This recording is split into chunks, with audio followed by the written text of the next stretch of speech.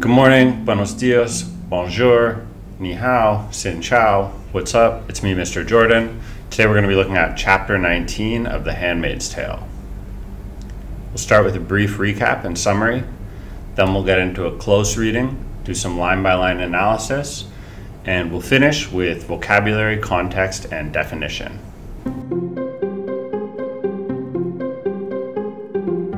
Chapter 19 starts section 7 of the book, Birthday. The quick summary here: Offred eats an egg for breakfast, very symbolic, and then is interrupted by the birthmobile, which is coming to get her, to take her and the other handmaidens to Janine's birth, literally her labor. Offred gets into the birthmobile, sees the other 4 handmaidens there. This is an opportunity for them to interact. But it's also very similar to them being transported like prisoners to the birthday where Warren, Janine, is going to be giving birth. She's already gone into labor. Let's get into the close reading and line-by-line analysis. There's a lot of symbolism and ruminating in this chapter on eggs, on fertility, on faith and charity. There's also this possible suggestion by Offred that she's being drugged, or that maybe she's losing her sanity, or her kind of grasp on reality is slipping away. She's slipping farther from matter and life as she's disembodied. I think Atwood uses the narrative arc here and sort of swerves away from it to mimic this idea that Offred's mental capacity or her thinking is swerving. And so Atwood makes this quick gesture, maybe even like rushing through the streets, and the birthmobile is literally and physically swerving around. The thoughts and ideas in this chapter swerve around. Quote, "I sit in the chair and think about the word chair. It can also mean the leader of a meeting. It can also mean a mode of execution, like the electric chair. It is the first syllable of charity. It is the French word for flesh. None of these facts has any connection with the others." So this is the idea of chaos, right? The randomness, the chaos, the underworld is coming up and taking hold. This could also be connected to this idea of chaos as Mother Nature, right? And the things that can't be controlled by the state and society, such as a birth or a labor. We're told the egg cup that she eats out of looks like a woman's torso, and under the skirt there is a second egg being kept warm. It's like a moon. So this reference here to Diana, to nature, Mother Nature, and a barren landscape, yet perfect. Quote, "A barren landscape, yet perfect. The sort of desert saints went into, so their minds would not be distracted by profusion. God must look like an egg. Pleasure is an egg. If I have an egg, what more can I want?" There's definitely this idea of dilation and thoughts expanding, possibly having a bit of an out-of-body experience here.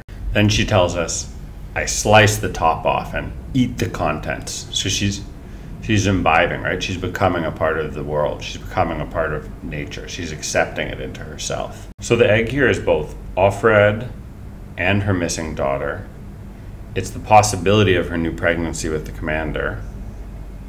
It's her value being measured by the society in Gilead. It's also likewise her freedoms being cut off, right? When she chops off the top of the egg, the decapitation of the women's individuality and their choice and their freedom to act. They're being decapitated, so their only value is here, in the womb, shoulders down. The same way in the ceremony, she's described as her lower body, right? She's being cut in two, she's being divided. During the flashback to the Rachel and Leah Center, the Red Center for Re-Education, there's also this second image of graffiti. So again, this idea of the palimpsest is coming up over and over. It's really one of the strongest themes in the book, this idea of history being rewritten, the same way 1984 by George Orwell is being rewritten by Margaret Atwood in 1984. The literal example of graffiti here is that old students have scratched their names into the desk and initials, right? So this classic, like, Janine was here, or Luke plus Leia, or Jacob plus Rachel, J plus R and a heart. We've all seen it before. But now there's a new context, new circumstances. And Offred tells us, Now the graffiti seems, quote, lavish, decadent almost, immoral, like the orgies of barbarian regimes. What? The orgies of barbarian regimes? That's really intense. That's a whole lot to gain from this small little memory. And what it really signals, I think, is how much Offred has now become inculcated by Gilead and these new ideas, how far away her sense of individuality is, how unimaginable the idea of being a student and writing your initials on the desk because you have a crush on someone. That is a whole different world now. She's out in the desert, wandering like a saint, looking for some sort of penance or hope. We see how far off path Offred has gotten. Again, this idea of her being off, right? Off-red. Her circuitry is unwired here. As promised, Aunt Lydia and Gilead and the totalitarian state has completed its process of brainwashing here. The narrator is no longer who she once was. She's been erased. Let's get into some vocabulary now. A delusion is when your belief and reality don't connect.